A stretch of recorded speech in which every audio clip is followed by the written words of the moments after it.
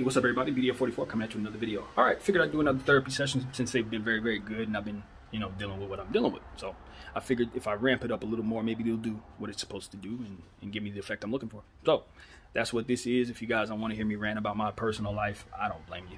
I don't. Just hit a like on the way out if you decide to.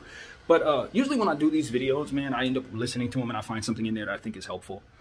So hopefully I can give you something. But the purpose is to just kind of ease my stomach right now. I woke up this morning, stomach in knots, anxiety, not as bad as 2 or 3 days ago, but yeah, it's bad. It's one of those situations for me where it's just like, now it's the day after finding out that unemployment isn't going to be available to me. I got to figure out what the hell I'm going to do. I got a situation where I thought I had done good. I'm like, I got $130 in my little cash app, and I got about $100, $115 worth of expenses that have to be taken care of in the next couple days. So it's like maybe I can finesse it so that if I pull it out at a certain price, it can recover and then give me a little extra dollars, maybe another extra 15. Complete opposite happened. That thing dipped to 9%. The money that I put into it is gone. So now I got about $109 in that account with literally like $100 worth of stuff to do. Yeah. So, and not to mention that this is the real kicker. My cell phone bill, bro. The bill is so expensive right now that, I've cut it up into increments, and now there's going to be another $70-something due in a couple days. I don't know how best to go about paying that right now. So it looks like my phone may be cut off, and if that's the case, I'm dark. Can't talk to you, can't talk to family, can't talk to nobody, can't even get to my car. So obviously one of the things I need to do for myself is just make sure that I take all of the numbers, call numbers, and I encourage you to do the same. Take all of the numbers on your phone and write them somewhere tangible. Written down, because what ends up happening is if you don't have your phone, you're still going to need those numbers, and that's one of my goals today. I don't have a lot of people I call. I don't interact with anybody, honestly, but there are certain people that are going to need to be, if things were to go completely haywire in my life, there are going to be some people that need to be contacted. So for me, the cell phone is the only conversation starter path that I have to these people at this point without those numbers written down. So yeah, that's going to be a goal of the day. Just something simple, something that needs to be done. So I set up the appointment for Monday to pick up my car. I had the option to pick it up today. I blurted out Monday. I blurted it out. Didn't think nothing. Do you know why? Anxiety. Cut and dry. My thinking was, I'm not ready. I'm not ready to leave the house. Ain't ready. It's one of those situations where it's like I've been in this place 2 months. Left to my own devices, left to my own mind. I've had moments in this 4 or 5 month period that I hadn't had, such as crying and stuff like that. I ain't cried since I was 14 years old. In this past 6 months, I have been crying maybe 2 or 3 times.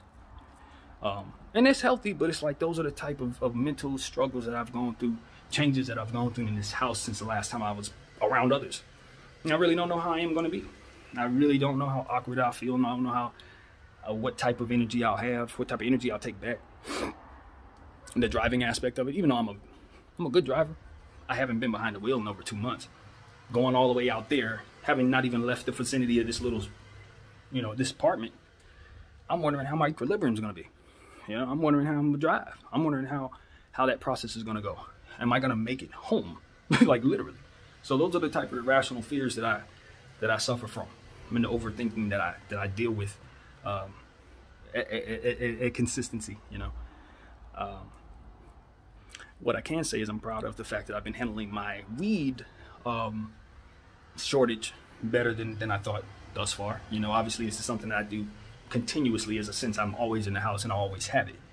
So at this point I got little to nothing left, even though I've been telling y'all it's nothing. It's little to nothing. And I've done good. I've done good. I haven't needed it. I haven't wanted it.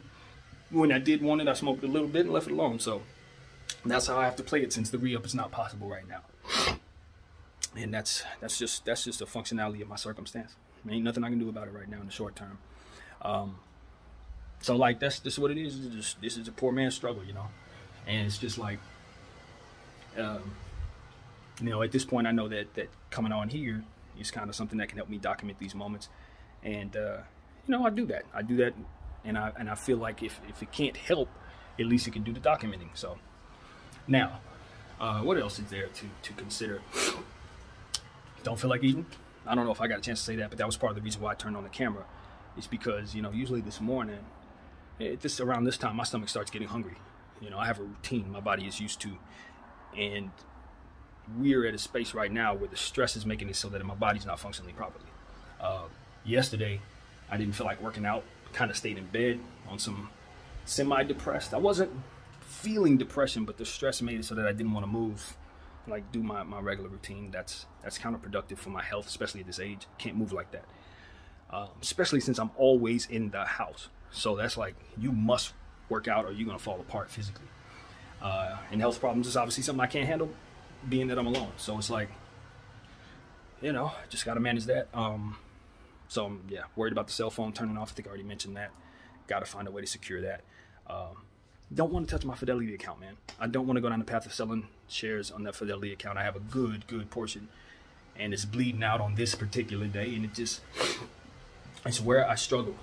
Not wanting to work and not wanting to use the money that is available to me is a real mental hurdle, because I feel like it's, you know, I've already sold out of a lot of shares to get my car back. And, you know, as I start to go down that path of selling out of the Fidelity account, eventually I'll get to a point where I don't have anything left. And then this thing is going to do whatever it does, and I won't be represented in it after this long year sacrifice, which I'm really concerned what that'll do to my mindset. That type of acceptance that all of this was literally for nothing. That's something that I don't want to even go down that road. I don't even want to find out what that looks like for me in my mind. So that's another concern. It's just like, you know, how do I help myself? And then there's another aspect of it. So I do have a grandfather and an uncle who can help me, you know what I mean?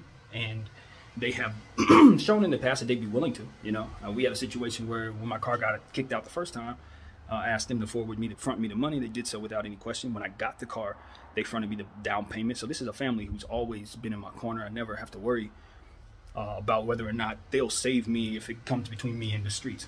However, part of my mental hurdle is communicating with them and being able to request or accept or feel the rejection of whatever choice they decide to make in that regard.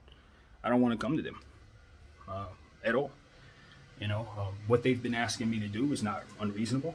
You know, one of the requests that they had is for me to go to a church or something like that and get some counseling, which is definitely something I'd be willing to do. Minus necessarily the church aspect of it. That's not really the way I want to go, but I'd love to go down the path of this, what I'm doing here, therapy. And I just have not had an opportunity to really make that decision properly. I guess is the way I word it. I didn't make the decision. So there's reasons for that. Obviously, without a car, COVID, you know, I haven't been vaxxed, unfortunately, which is something I'm open to doing. But it's just one of those situations where it's like, you know, I truly, genuinely like my space, my isolation.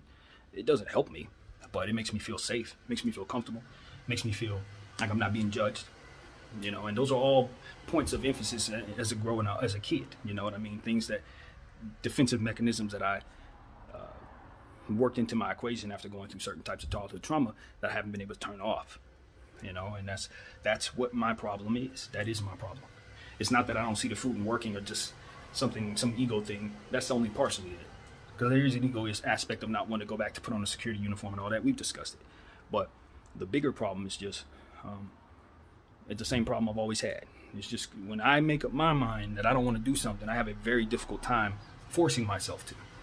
And very difficult is an understatement. It's like pulling my eyes out, trying to get this brain to do something that it's convinced itself it doesn't want to do. And so it's illness. It's nothing short. And I'm not ashamed of that for some reason.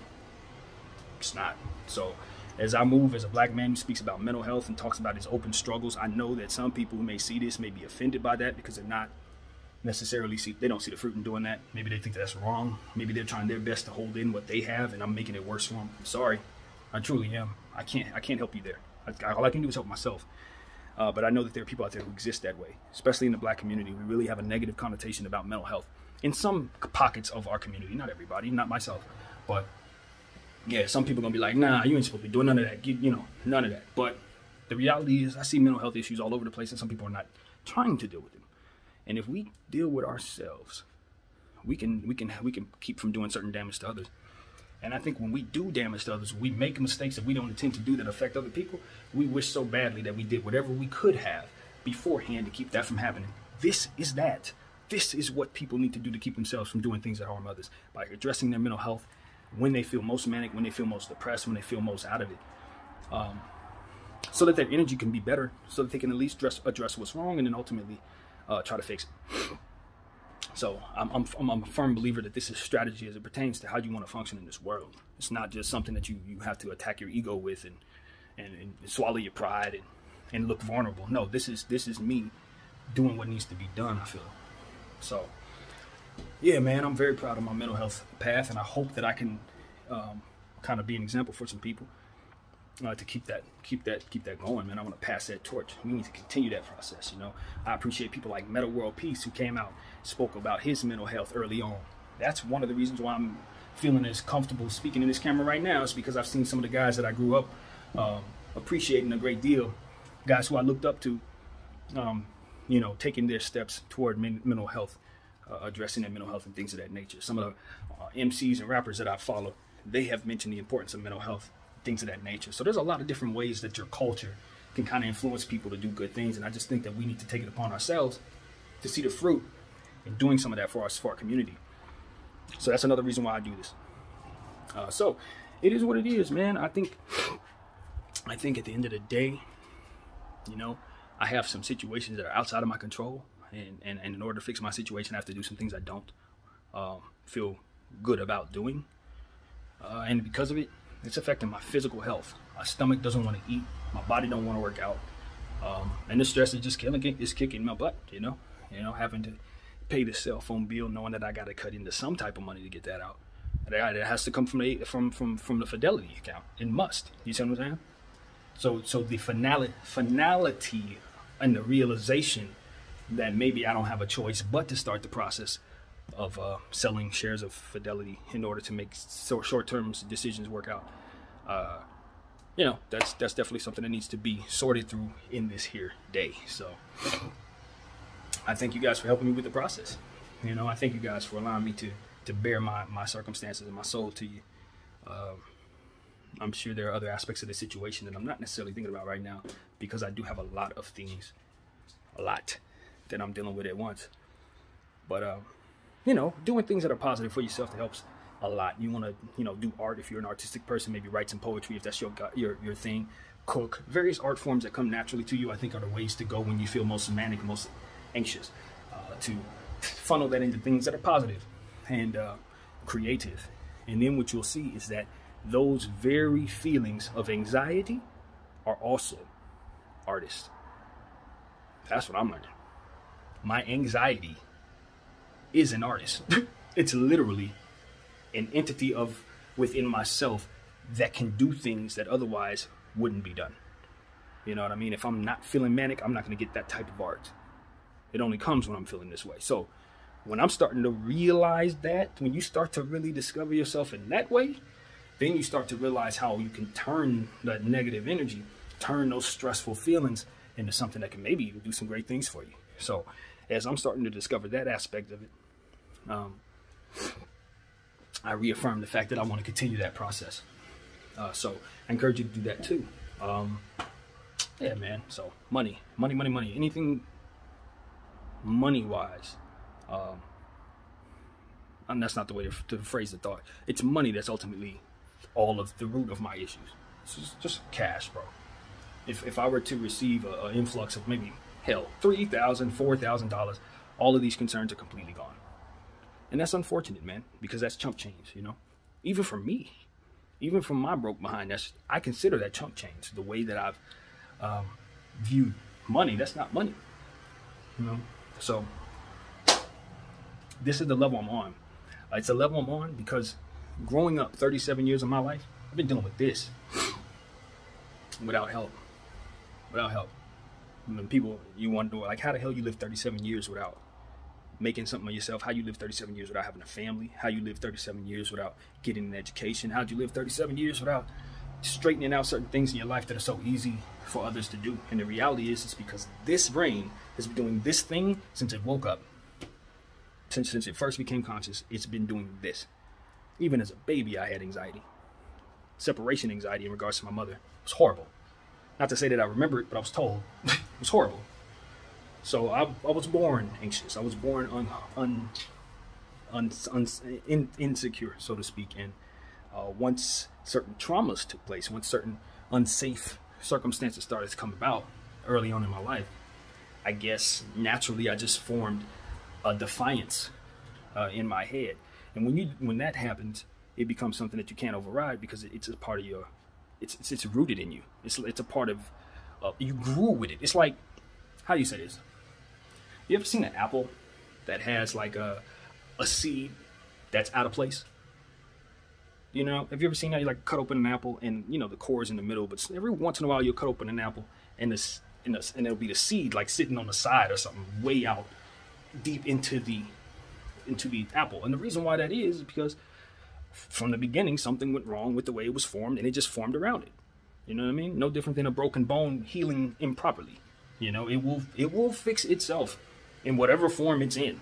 And that's exactly what happened to me. You know, I started developing these defensive mechanisms before I actually was able to develop consciousness. And so now those defensive mechanisms work against me, and I have no control over them. None. And so they kick my butt. And I continue to run into walls, very open, with my eyes open, knowing that I'm running into them. And it's a miserable existence as it pertains to going through those moments. Very miserable. But through the grace of my faith and the love of my mother, who instilled in me a sense of keep going, it's why I'm not looking to quit or to crash out or to put myself in a position to go into a deep drunken state or something. It's because my mother instilled in me a certain level of reach as it pertains to wanting to love myself, wanting to take care of myself, and wanting to win this war on my mind. So God, I just want to put myself in a position to help others. I don't want anybody to ever have to be alone like this. And that was another thing that kind of made it so that working at Santa Monica Place triggered me, which is why I fell into depression after leaving that place. It triggered me in a way that I'm probably just now realizing. And the truth of the matter is, I was walking around seeing people who were living in that reality, that they were mentally ill, that at one point they may have had it all together, but it fell apart and it stayed that way. A part of me feels like that might be my fate. I felt that even when I was a young man. I was going through my mental health, and I behaved the way that I did, that came naturally to me. The way that I perceived myself growing up was probably someone who would end up on the street, homeless, because I couldn't force myself to do things that needed to be done in order to fix my life. So I've always had this fear of ultimately being a wandering, crazy person that talks to himself. You know, still very much think that's real for me. That's a real thing. You know, it's a real thing. And so, like, you know, I just want to be in a position, hopefully I can do something with myself so that I can create or help fund or help think up avenues for people, wandering, transient, mentally ill individuals, so that we can start reopening some of these facilities that care for individuals like this, that can be affordable, so that those who don't have no money can have the best of care. That will make our city safer. You know, if you zoom all the way in to where I'm at, it'll make our city safer. Some of the issues we're having with crime, I think a big part of the problem is the mental illness. And as somebody who suffers from mental illness, I can tell you, you are not safe. You are not safe. And that's one of the things that triggered me about being in Santa Monica. It made me ever so clear just how bad it is. And just how bad it is for somebody like me. You know what I mean? Like, literally. That I can find myself in a situation where if things continue to get bad for me and I don't get help, I'll be one of those transients running around Santa Monica. Some of those guys walking nowhere, coming from nowhere. And it was a dude that I used to see all the time, every day. Homeboy was just wandering. Sometimes he had a bag of chips in his hand, the same clothes the entire time I worked there. I worked there for a whole year. He never changed clothes.